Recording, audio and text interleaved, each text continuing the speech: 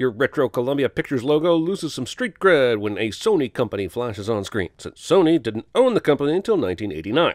So, Rick, explain to the audience exactly what it is a stunt double does. Join me next week on the set of the Dick Van Dyke Show. Wait, did this guy come all the way out here to ask Rick and Cliff one question about what a stuntman does? Damn, he's using the same font as Pulp Fiction. Why would anyone use the same font across several years of content? That is just lazy. Movie painstakingly spaces Leonardo DiCaprio and Brad Pitt's credits over the wrong people. And even if that's on purpose, what the Brad Pitt eats and drinks a bunch of in a movie cliche. I'm pretty sure he's aware of the cliche, but it's a cliche nonetheless. My car's in the shop, so he gave me a ride. That's a big lie. Can we talk about the sudden narration in this movie? Because this shows up at the beginning like it's gonna be a thing, but is absent as until Rick later goes to Italy. I'm just saying a conceit that's introduced then abandoned for most of the movie is jarring at best. I want to send you greetings from my wife, Mary Alice Schwartz. I know they had a thing about pronouncing his name Schwartz or Schwartz, but what the was that? Why did he have to say the full name? And why did he have to say it so Pacino-y? 35mm prints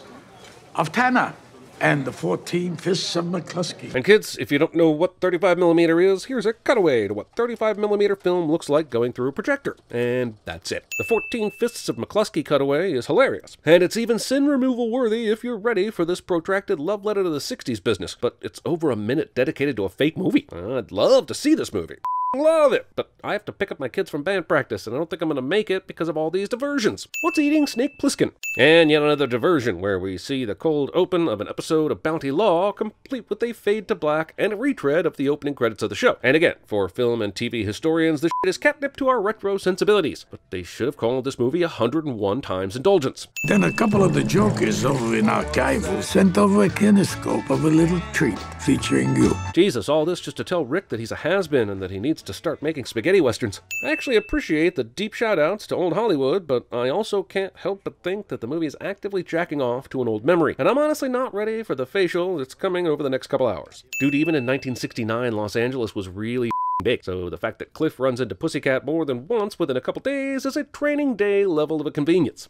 I'm always gonna be the horse's ass that got Bounty Law canceled because I wanted some rinky-dink movie career. Self-expo deprecation. Movie shows Cliff driving around LA for 90 seconds, changing songs at different points in the journey. It's the Grand Theft Auto San Andreas 1969 portion of the movie. And of course, Cliff lives next to a drive-in, because God forbid we go 3 seconds in this movie without mentioning movies. There are other professions in Los Angeles, right? Like dryer repair, soda fountain service, typewriter maintenance. Hell, there are even people that do taxes and out there. By his own admission, Cliff is not a wealthy man. In fact, he's kind of hanging by a thread. So why the is he leaving all his lights on and his TV on while he's gone for the day and jacking up the electric bill?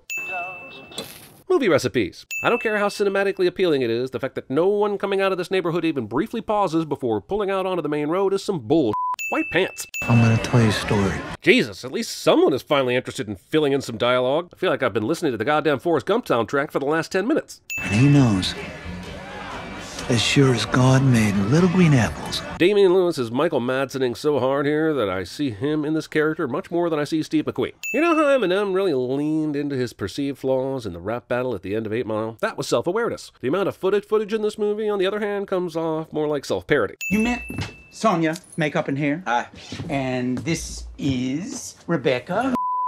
Man, I like this movie, but there are so goddamn many people to keep up with. It's getting distracting. Why do we even need an introduction of these super minor characters? This is like a goddamn early series Game of Thrones episode. The movie answers the question of showing how far Rick's house is from the studio lot by showing nearly the entirety of the drive back. What goddamn meteorological anomaly occurred overnight last night? When Rick was kicking back in his pool, it looked like the weather was sublime, but a perfect storm blew in later just because it wanted to see Brad Pitt with his shirt off. Haha, Cliff likes to drink while he works, but given the amount of jumping around he's about to do, there's gonna be like 2 sips of this left in this open can before he gets to the roof. Yes, Brad Pitt looks amazing, and yes, I'm both jealous and thirsty right now, but also, why does Cliff have to take his shirt off to work on this antenna? If it's this hot, he should be removing his pants, too. This movie is so long, I'm gonna create an internal cliche and call it Margo Robbie is blissed out. Once upon a time in Hollywood. It's as much fun as Margo Robbie folding laundry, which, now that I've seen it, is kind of exciting, but whatever. Weird. This is a flashback, and present day is February 1969, so why the is there a Tora billboard when that movie didn't even come out until September of 1970? Even if filming started in 1968, they somehow mocked up some marketing materials for it. This is the set of The Green Hornet, which aired one season from 1966 to 1967. Is this movie's secret Rick Dalton exists effect taking place? If so, why is everything else virtually era perfect? And I work with my wife, and she believes it. She doesn't want his creepy ass around. Sounds like the honest reason for Randy's wife not working with Cliff is that she believes he killed his wife. And that's really all we need, right? So why do we get the extra reason of Cliff kicking Bruce Lee's ass, necessitating a long flashback? Also, Cliff is currently on the roof at Rick's house, flashing back to a conversation that maybe he overheard outside of Rick's trailer. Or it's how he pieced this conversation together after Rick told him what happened. But now he's flashing back inside a flashback about the day he killed his wife? Man, it must be really hot on that roof right now. Natalie, my sister, said he's a loser. This scene pisses me off in so many ways. First off, this character is made to be so loathsome that I think the movie wants us to root for Cliff to kill her, furthering the problematic way women are portrayed overall in this film. Also, this cameo is so brief, it puts Brad Pitt's in Deadpool 2 to shame. This is Rebecca Gayheart, man. Give her something to do other than briefly nag. You're a little man with a big mouth and a big chip. I'm not here to comment on the accuracy of Bruce Lee's portrayal here. What I am here to do is question why we need to see a legend insulted, and that insulter ultimately rewarded in the eyes of the viewer once Cliff beats his ass. Also, whoa, wait a minute. Bruce Lee was an insecure, trash-talking asshole? Did dragging the Bruce Lee story lie to me? F you, Rob Cohen. Now I have 1, 2, 3, more than 10 reasons to hate you now. You know, Bruce, that guy's kind of famous. That guy? For what?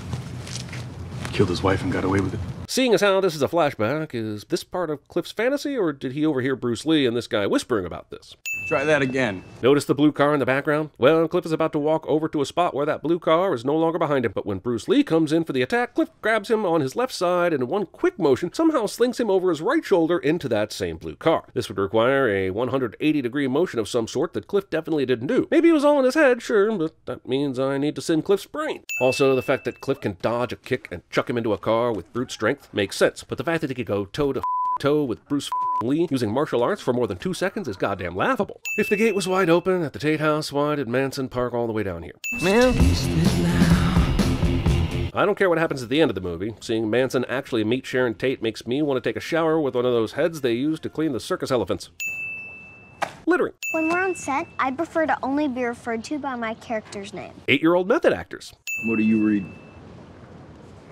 It's a biography in Walt Disney. Oh, really? Is that what your character Marabella would be doing? 11-year-old Daniel Day-Lewis is not amused. This story is currently set in early February 1969, but Pendulum did not come out in the U.S. until March. Was it true you almost got the McQueen part in The Great Escape? The movie casturbates by putting Leonardo DiCaprio into The Great Escape, completely erasing Steve McQueen. And while it's fun, anything that gives a Hollywood producer an idea about remaking a movie in some way that's against God has got to be a sin, right? Although, even if they seamlessly put DiCaprio in this movie, there's still something just a bit off about it. Why don't you stand over by the poster so people will know who you are? I could say this many times, but movie has time for this. It has so much time for this.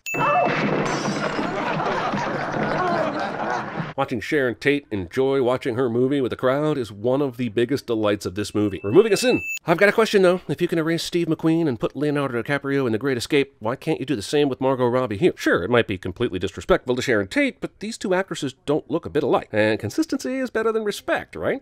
Right? God damn it, get your foot fetish out of the way, Quentin. For nearly 6 minutes, we watched this entire TV episode play out, fully edited. Line. Then we see Rick starting to flub his lines, which leads to an epic meltdown in his trailer, which leads to him being awesome for the rest of the filming. But did we really need to see all that? Look, I'd watch Quentin film The Phone Book, but Jesus. I'm aware that old TV shows used to do this all the time, but why are these two assholes about to duel again? We've never even f***ing met, but they're both cool with dying right now? Who's paying you around here?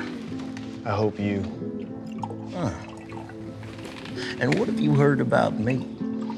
I heard about the Lancer Ranch. This show is far too good to be of its time. Look, I'm kind of old and I had grandparents with TVs when I was a kid, and I watched a lot of this type of stuff. And let me tell you, the actors in those shows talk like they were either from lower Alabama or mid-Atlantic, and almost no one was 10% as authentic and emotional as either of these actors. Hell, even the businessman that got killed was pretty f***ing good. Your brains are gonna be splattered all over your goddamn pool. I'd call this an empty threat, considering Rick is threatening the one part of the mirror in which his reflection wouldn't be visible. If anything, he's warning the trailer door. We now take you to an entirely new portion of this motion picture, driving. Chatsworth, you hitch up and down down Burbank Boulevard all day till someone says he'll drive you to Chatsworth. A solid percentage of this movie would feel right at home in a Californian sketch on SNL. It's at this point that Margaret Qualley's ass has become officially distracting, and I can only send the movie for making me have that thought. The ranch. God damn it. Want me to stomp your while driving? How old are you? Oh, sure, this is played off as cute in the movie, but take it from me. Do not say this to your Uber driver unless you really mean it. Give me evil, sexy Hamlet. This is a fantastic sequence, but what does it mean? This is framed as one of his ultimate achievements, but when Rick goes on to make spaghetti westerns after this, it's based on his performance on the show FBI, not this pilot. I got pads on. And I always throw myself on the floor, just for fun, even when I'm not getting paid. I don't think these scenes need to be so long, but this scene is great. DiCaprio is giving his all as Rick Dalton, giving his all, and Julia Butters is terrific. That's a car. You heard a f***ing car inside here? When Snake does eventually look outside, it's super far away, and it'll have been 16 seconds after Squeaky told her to check it out. That means that car was super, super duper far away when they heard it. Some old-looking dude in a Hawaiian shirt who just gave Pussycat a ride home. Okay, I'll buy that she can make out the Hawaiian shirt and ascertain he drove Pussycat home. But does Cliff look old by any stretch of the imagination from this f***ing distance? Here's the problem with this entire sequence. It's awesome and full of great tension, but it ultimately means nothing to the whole story. Sure, Tex and his posse need an introduction, but it only serves to put a face to a name when they get their asses killed to hell. This is the Gold Watch section of Once Upon a Time in Hollywood. Ever been to Houston? Of course I have. Yeah, spent 2 weeks once on a Houston chain gang. But when you were turning down BJ's from Pussycat, you said, Prison tried to get me all my life, ain't got me yet. Now, it was commendable of you to turn down the BJ, but to lie about your prison time? That's f***ed up. So, we got Harley Quinn Smith in this movie, and the actress who plays Harley Quinn in the current DCEU. I don't know if it's a sin, and I don't even know if it's worth mentioning, but I'm shooting now and asking questions right now, I guess. Why can't I see him right now? Because he's napping. This is his nap time. The main reason why this scene plays so tense is because everybody acts way more suspicious than they should or would. We know this is the ranch where Charles Manson and his killers live, and we know that George Spahn is a prime candidate to be dead right now. But there is no reason why everybody tries to prevent Cliff from seeing him other than to make this scene tense. Holy f***, I think Tarantino literally blew his wad on his foot thing in this movie. This movie has more propped up feet in it than a multitasking gynecologist's office. How do you know, George? I used to shoot westerns here at the ranch. So, despite what I said earlier, this scene does deserve a sin removal. It's tense because we know Cliff Booth isn't a real person and could easily be someone the Manson family killed. He's deep in their lair, talking to Squeaky f***ing Fromm. And Tarantino started this scene with the camera level, and now we've got these wicked angles that contribute to our unease. We're certain he's either dead or going to have to fight his way off this ranch, so I will duly remove a sin for the great filmmaking. Door at the end of the hallway. Man, a woman in this movie can't even be flippant without using her feet for some purpose. This was a mistake. You should leave. I really wish Pussycat had said this about 8 minutes ago.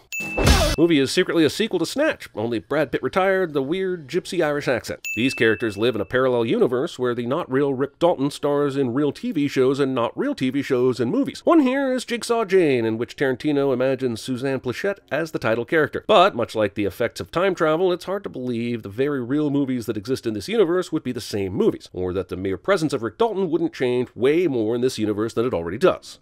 That's DiCaprio playing Burt Reynolds. This episode, All the Streets Are Silent, aired in 1965, though. Is this the Rick Dalton effect taking place in this timeline? The episode they made in our universe came out 4 years earlier, but Dalton's mere presence somehow made them film it 4 years later, just without Burt Reynolds? After that Musso and Frank's lunch meeting... God damn it, we've only had one instance of narration before this. Where's this coming from? Vanilla Sky? Tech support! And his fourth... God damn, Rick did 4 movies in 6 months while in Italy? Who the f*** does he think he is, Eric Roberts? Whoa, did this movie just send itself? I think the movie just sent itself. For some reason. An arrow and a ding, I'll take it. People who do this. Brad Pitt couldn't be more Tyler Durden in this scene if he asked his seatmate whether to give the flight attendant the ass or the crotch. Rick was really not sure about what lay ahead for him. Catch Inception if you aviator on Wall Street. Movie very strangely updates us on what Bruce Lee is doing right now. Around 10, Sharon and her friends left El Coyote and arrived back at her house. I mean, I love Kurt Russell. I want to see him in nearly everything. But this narration is incredibly unhelpful. Imagine if the time sequence scenes from Jackie Brown had some actor's minor character narrating it, like, I don't know, Chris Tucker. We'd be super annoyed. Around midnight, a completely drunk Rick Dalton started making a blender of frozen margaritas. Here's the problem with the last part of the movie. Have you ever been this drunk? I've been this drunk, and there's no f***ing way any of the ensuing events would occur without anyone falling on their asses. And that's before Cliff starts tripping balls. Look, Chief, you don't belong here. Now take this mechanical asshole and get it off my f***ing street! straight! Rick is making way more noise than the car ever was, and it's insane that no one in this affluent neighborhood calls the cops or wonders what's going on. What did Charlie say? He said, go to Terry's old house and kill everybody in there. Inglourious Basterds was all about killing Nazis, so the revisionist history worked on an emotional level. But this movie's been all about Rick and Cliff's bromance, how the latter got away with killing his wife and the former learning to act again. I'm just saying, this revisionist history, while satisfying, seems less than earned. Was that Rick Dalton? Oh, come on, you didn't know that was Rick Dalton. Give me a break. He doesn't look a thing like the guy in Bounty Law anymore, and you saw him in low light, but this is going to change the course of the Manson murders. I can't believe that asshole in the robe was Jake Cahill. When I was a kid, I had a Bounty Law lunchbox. Movie wants you to believe that everyone, even evil, murdering buttholes, cream their pants whenever they see a vintage celebrity. What do we do now? Well, we do what we came to do. And when we're done, we split up and hitch home. Look, I'm not about to get into the minds of psychotic killers who are probably on serious drugs, but without a car, this murder spree just instantly got more difficult. You guys really think you can hitchhike back home at this hour? With blood on your clothes, probably? Just a minute ago, they were worried that too many people on the block were awake and alert. Now they're acting like nothing is a consideration anymore. Okay, pig killers. Let's kill some piggies. It's almost verbatim what George Clooney said to his crew before they attacked the vampires in the Tarantino pen From Dusk Till Dawn. I like this movie overall, but it sure does feel like a greatest hits album. And don't you move. This is the perfect encapsulation of that moment. Want to hear a sin about dog food? Good. The whole plan they made on the plane back from Italy, which they took today, was for Rick and Cliff to get drunk and celebrate 9 years working together and then part ways. My question is, why does Cliff have dog food at Rick's house? Yes, he brought the dog over to protect Rick's wife while they were away, but was he planning on staying overnight? If the idea was to get blackout drunk, I can see that, but then I can't understand why they took the Cadillac to the restaurant only to take a taxi back. Nothing about this movie suggests that Cliff ever takes his dog out of the trailer to spend time with Rick, and he has a very specific feeding routine that includes mounds of dry dog food on top of the wet dog food, which he doesn't have here. My point is, I think the movie just wanted to have a dog kicks ass scene, and this is how it's resolved in the script. This entrance to this door. This insane ending is basically Tarantino remaking the end of Inglourious Basterds. Here's some that didn't happen. Wish fulfillment fanfic for the masses, told with a little bit of the old ultra-violence. And oh yeah, here's Rick using his flamethrower from that Nazi movie he shot, which was like discount Inglourious Basterds. While Katie may deserve it, Cliff slams her head like 100 times in very gratuitous fashion, and it's like, dude, now you're making me feel sorry for a Manson family killer.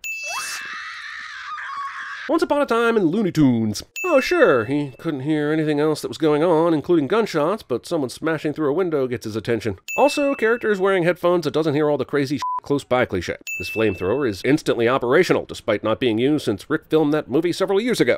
Good friend, Cliff. I tried. Hey, remember when this character killed his wife in cold blood on a boat because she was being mean? So no one gathered around the crime scene in this secluded neighborhood? I know Jay and Sharon are about to come out, but this is ages after the actual events happened. Jay, honey, is everything all right? I don't know, somehow this ending makes it more tragic that Sharon Tate died. The what-if scenario where she and her 4 friends are still alive and the Manson family is just a footnote in history is oddly effective, informing us of how sad the real event was. Tate might end up taking roles that other actors don't get, changing the entire landscape for films for the 70s. So many things change! Anyway, here's a sin-off. Speaking on behalf of Red Apple Cigarettes. Tarantino baiting.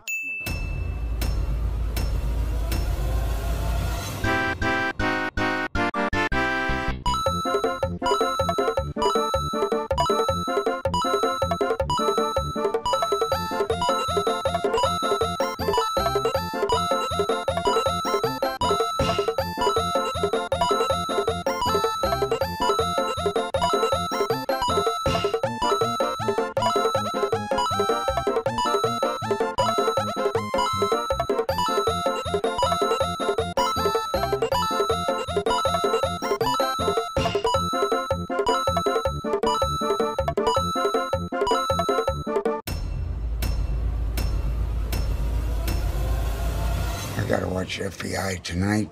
I watch it with Squeaky. She gets all pissed off if I fall asleep. Johnny Madrid.